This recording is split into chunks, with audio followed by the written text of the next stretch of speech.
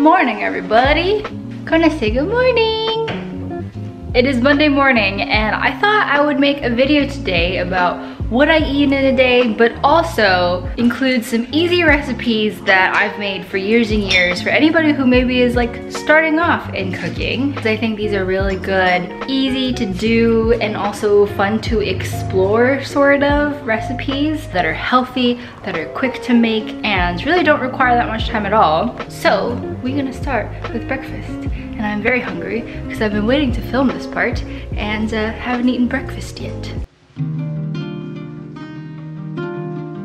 So for breakfast, I usually eat something that I can make super quickly, eat pretty easily and non-messily, and will basically keep me full until lunchtime. So these are my overnight oats. Cue the montage where I show you how to make it. In this, I put oats and chia, and then a milk of your choice. I just drink whole milk. And then a sweetener, usually honey or maple syrup. Today I used maple syrup because it's got that fall vibe. And then I also add a teeny tiny bit of vanilla for flavor. So what I usually do with this, I mix it up a little bit because the oats have sunk into the bottom. This is basically like an apple jam sauce sort of thing. These apples came from when I made my apple cider and apple juice, which I made in this video right there. But yeah, I had a lot of apples left over. They were all spiced and I was like, I could put them on yogurt or something. So I'm gonna put these on top today. When I eat this, I usually do like to put something on top. So today it's apples because fall vibes, but you can put berries, strawberries, blackberries, raspberries, blueberries. You can also put like a jam sometimes. Like sometimes I'll just buy jam at the store and just put it on top. You can also put dried fruits and dried nuts. It's a very versatile thing. It's kind of like cold oatmeal, but more refreshing and better. And my mouth is watering now because I'm very hungry. Time to eat. It's time to eat. I'm gonna eat my breakfast, yeah. So when I'm not drinking coffee because my anxiety is high, then I'll usually make a big mug of tea. I like using the Lipton decaffeinated one just because it's a very standard black tea that's decaf. Add a little bit of sugar, a little bit of milk, and then I sip on that all morning while I do my morning work. Now let's eat some of this. The apple's really good. The apple definitely like brings it that fall vibes. I know that this breakfast is not exactly the most aesthetic or visually pleasing because at the end it's just like white-ish mush, but it is really tasty. It's super easy to do and it's very refreshing to eat. Good breakfast option in my opinion.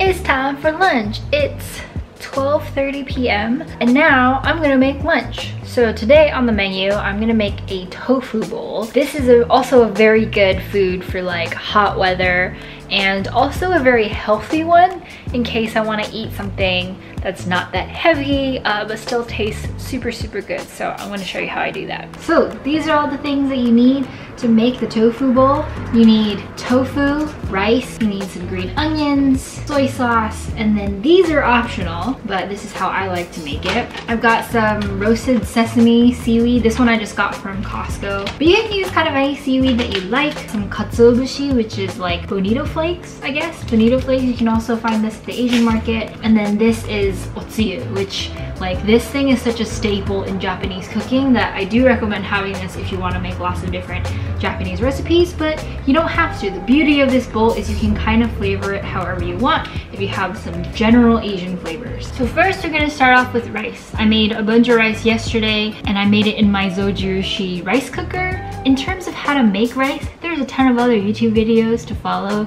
but really just get yourself a rice cooker. They're not that expensive. And then next we're gonna do the tofu. So I'm not gonna use all of the tofu. For one serving, I usually do just like a half block of tofu. So I'm gonna cut it and drain the water that's inside so that the water doesn't go everywhere. I'm gonna store the other half in a little container. You can keep tofu for a couple of days in the fridge. I just like to add water to it so that it stays pretty moist. Kind of just like that. So the next thing you're gonna do is you're just gonna crumble this tofu into the rice thing. And really, there's no rhyme or reason. You just kind of crumble it with your hands. Tofu is a really good source of protein, and it's a very clean protein too. Tofu, a lot of people are intimidated by because the flavor itself is like, there's not that much flavor. I mean, it does have flavor, but tofu really shines when you add other flavors to it, and that's how you cook tofu. So I'm gonna make like a little sauce for this. I've got about 1 tablespoon of soy sauce. If you don't like things to be that salty, then I recommend going less. I'm also gonna do 1 tablespoon of this Otsuyu dashi stock. This really has that what American people like to call umami, but really it's just fish stock. It's fish. I'm gonna add like half a tablespoon of sesame oil. I kind of want to add a little bit of spice to this, so I'm actually gonna make some sriracha. You know what's even better? Sambal sauce, which is also made by the same company. So I'm gonna actually just do some sambal. This is really just up to you, however spicy you want it. I'm gonna do like that much, if you can see that, because I just want it to be a hint of spicy. And then you're basically just gonna mix it up. It's super duper easy. You can taste the sauce before it goes into the bowl to taste whether you like it or not. That's pretty good. I would actually maybe even do like a little less of the sesame because it's a very overpowering flavor. That's done. You don't need that much sauce, just this much. And then I'm just gonna pour it all over and then kind of coat the rice and the tofu with this sauce. And then next and finally are the toppings. For green onions, make sure you wash it because there's dirt and stuff in there. And if it's not dirt, then it's germs from other people and stuff. And especially during COVID time, you should probably wash your veggies. Okay, just gonna cut off the ends and then cut it in half so that you can just do half the work. I'm actually gonna put that in last because I think the color of it's gonna look really nice. And it's always good to have a little bit of green in an otherwise very beige food. So next I'm gonna put the seaweed in. I'm just gonna cut a few, like they come in sheets like this, and then I'm basically gonna make flakes by cutting them up like this. You just cut it directly into your bowl. See, now that's already got some color, it's looking good. Next I'm gonna add these bonito flakes. Bonito is just a type of fish. In Japanese it's called katsuo, and these are just flakes that look like this. And I like adding it just because it's another layer of flavor. And now that we've got all those toppings, then it's green onions time. I'm actually gonna add a little bit of sesame seeds as well because I put sesame oil in it, and I feel like I'm going for like a sesame sort of theme. The seaweed also has sesame, so not a whole lot, just a little sprinkle. And then we're done. This is the completed product. It looks super delicious. I eat this when I'm feeling lazy to cook. I want something cool but filling to eat. I want protein and I want carbs and I want any of the other vegetables that you put on top.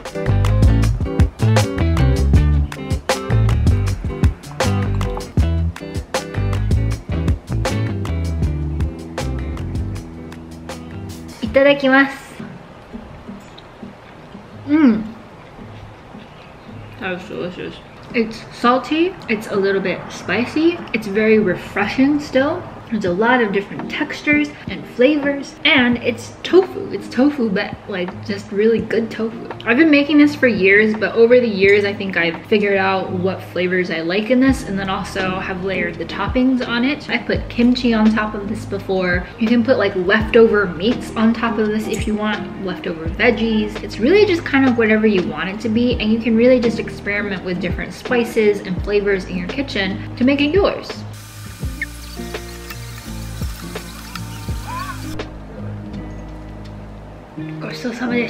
That was a very good lunch. I finished all of it. I'm pretty full. Generally for lunch, I like to eat things that are not that heavy because I don't want a food coma after lunch because I still have an afternoon of things to do. So I tend to kind of eat on the lighter side. That means eating a pretty balanced meal, which I kind of try to do for most lunches and dinners, of having a good mix of carbs, protein, fibers, other things in that food pyramid, and then other things for just flavor too. I like making food. I make food basically every meal with Scott, and so we both really enjoy cooking. I think we've learned a lot of what there is to know about cooking on the internet. And in San Diego, we're very fortunate to have all these kinds of grocery stores colors and lots of great ingredients and stuff. It's a very important part of me to nourish my body with the right things and also to take care of it so that I can do what I want to do in life. Another thing that I think about a lot in making food is understanding the environmental impact that I have on food. Yes, I still do eat meat because it's an important part of my diet, but not nearly as much. So food like tofu that doesn't create as much greenhouse gases to contribute to climate change is really important. And this is where I want to thank the sponsor of today's video, Sunrun. Climate change is definitely happening, especially in California where we have wildfires all the freaking time. And the current energy system, as we've seen it, has a ton of unknown. And so you can't predict how often rates might climb or if a storm is gonna come and if you're gonna lose power and for how long. But the one thing that is super reliable though is that the sun will rise each day. And with Sunrun's rechargeable battery systems, you have control over the energy that you consume now and also in the future. Not to mention just solar energy just completely makes sense. Like, why were we going through all of the arcane ways of getting energy when there is a completely sustainable, renewable source of energy in the sky every dang day? And so with Sunrun, the combination of solar plus battery keeps the lights on during blackouts because you're not tied to the grid. You can also choose to back up whatever you want. So you can either choose to back up your entire home or just the essentials. With Sunrun, you can choose your solar plans, services, and discounts, so you can choose a plan that fits well for your needs. Also, Sunrun is your guide. They're experts in solar energy, and so they're incredibly knowledgeable. They're very optimistic about using reusable energy sources in the future, and they're incredibly ambitious. They're a company that's really turned it around for solar energy. So if you're interested in learning more about Sunrun and reusable energy through solar, then visit the link in the description box down below. And thank you so much to Sunrun for sponsoring.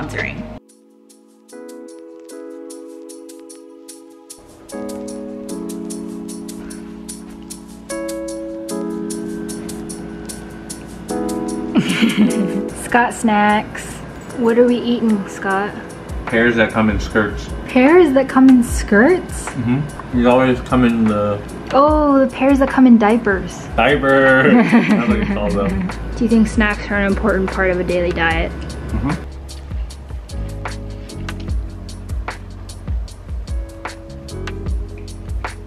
You don't want it? Will Benny eat it?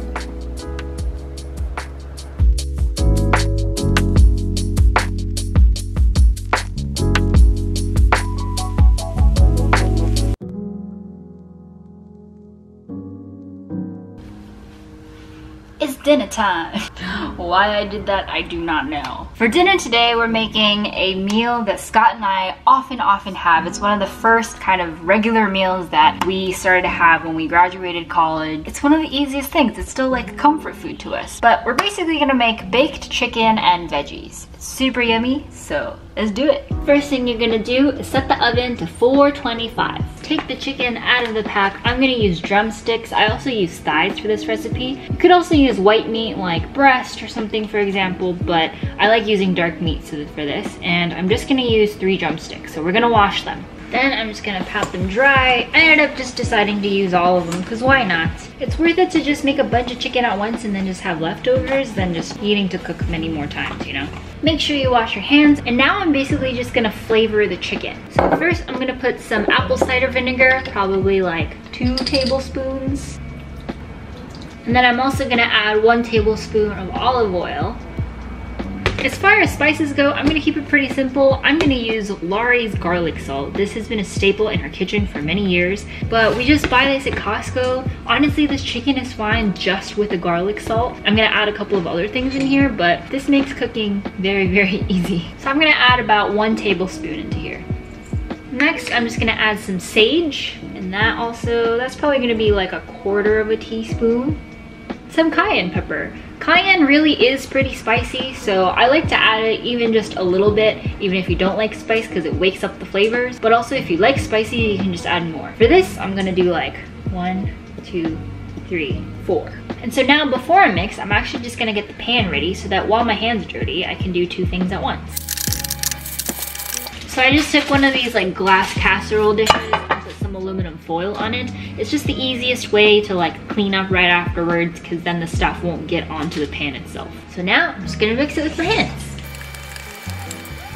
Best part about this dish is that this is a great place to experiment with different spices. So if you go to the spice aisle at your local supermarket or your market or whatever, and then just experiment with lots of different flavors and dry roast. Honestly, this dish is really kind of how we learned about how to use certain savory spices, and it's been pretty eye-opening. So now it's all mixed, and now I'm just gonna line it on the pan. I'm gonna take the rest of the sauce and just kind of drizzle it over everything. And that's it. Your chicken is ready to go into the oven at 425. I usually do it for like 20 minutes on one side, open the oven, and then flip it and do another 20 minutes. So the oven's ready, so I'm gonna pop these in. Next up, we're gonna do these rainbow carrots. I really like rainbow carrots. It just adds a lot of color to a dish, and they just taste like regular carrot. Now, I'm not gonna peel them because I think a lot of the flavor is in the skin, but I will wash them and chop them up. So now I'm just chopping off the ends of all of the carrots. And now I'm gonna cut them into bite-sized pieces. So be careful when you're cutting. Kind of just into like that size shape. So now that these are all cut and beautiful, I'm just gonna add some rosemary, salt, and olive oil and just toss them.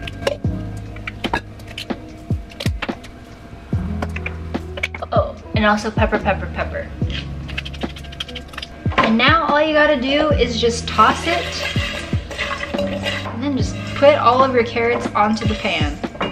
And then these basically just go into the oven with your chicken. You do have to keep an eye on these because these don't cook for as long as the chicken, but you can just kind of throw them in there.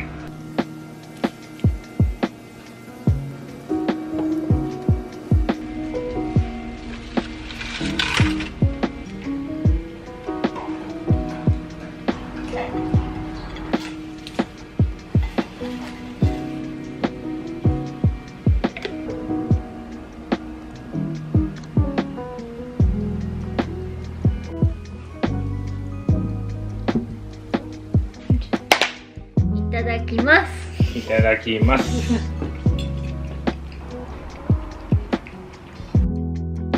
Alright everyone, well I hope you liked that video and all the recipes that I shared. Let me know if you want another video like this, maybe to share some of my Japanese recipes or anything else. Let me know in the comments down below. Make sure to hit the subscribe button if you enjoyed this video and you want to see more from me. I hope you all are doing well, and I will see you next time. Bye!